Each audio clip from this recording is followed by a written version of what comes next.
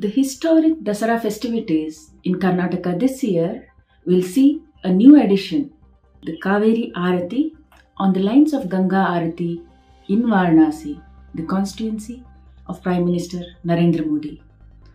The ritual of lighting lamps on the river bank is not just a visual treat, but a practice to keep the cultural ethos intact. Of late, it is also a platform for politicians to make a political statement.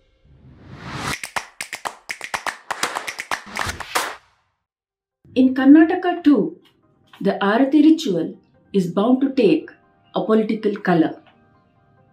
As soon as the Deputy Chief Minister and Water Resources Minister DK Shivakumar announced the event, the BJP was quick enough to ridicule the ruling Congress, saying it was faking interest in the Hindu ritual. Leader of the opposition, R. Ashok, said the Congress had little interest in protecting the Hindu culture. In fact, they had reopened 30-year-old cases against car sevaks during the consecration ceremony of Ram Mandir at Ayodhya this year. The BJP leader also asked why the Congress government had failed to arrest the culprits involved in the Ganesh Utsav clashes this year. The Karnataka Congress for long has been fighting its anti-Hindu image, and Chief Minister Siddaramaya's populist schemes and the Ahinda politics that unites the minorities, Dalits and backward classes has failed to change this perception. It was a joint effort by Siddaramaya and Shivakumar that helped the party capture power in Karnataka. However, the two leaders are poles apart in their brand of politics. If Shivakumar, a Vakaliga leader, practices soft Hindutva to counter the Saffron Party, Siddaramaya, a Kuruba leader from the backward classes, relies on populism and secularism to woo his voters. Shivakumar's temple runs and visit to religious mutts ahead of every election and on auspicious occasions is a talking point, whereas Siddaramaya's reluctance to visit temples and mutts, allegations of him consuming meat before his visit to the temples has triggered controversies.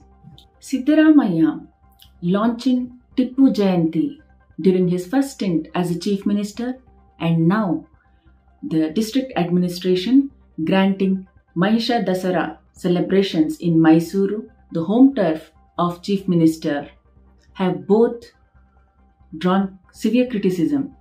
The Siddaramaya government withdrawing cases against the now banned PFI and SDPI activists has drawn criticism from the Hindu activists.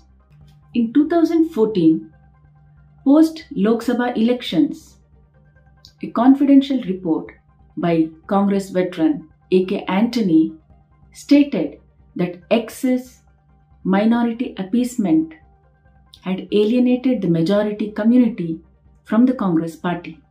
The Congress is certainly walking a tightrope as it stands to lose in a communally polarized state. Sensing trouble, Shivakumar, the state party chief, seems to have taken a leaf out of the RSS BJP playbook.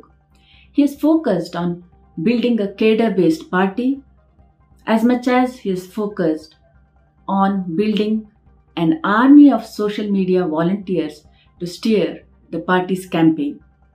Last January, when Siddaramaya boycotted the consecration ceremony at the Ram Temple in Ayodhya, the state government had ordered special pujas across the 34,000 Muzrai temples.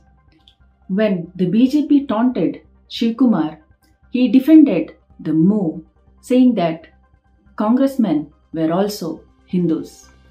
Shivakumar's pitch for Hindutva goes much beyond the rhetoric.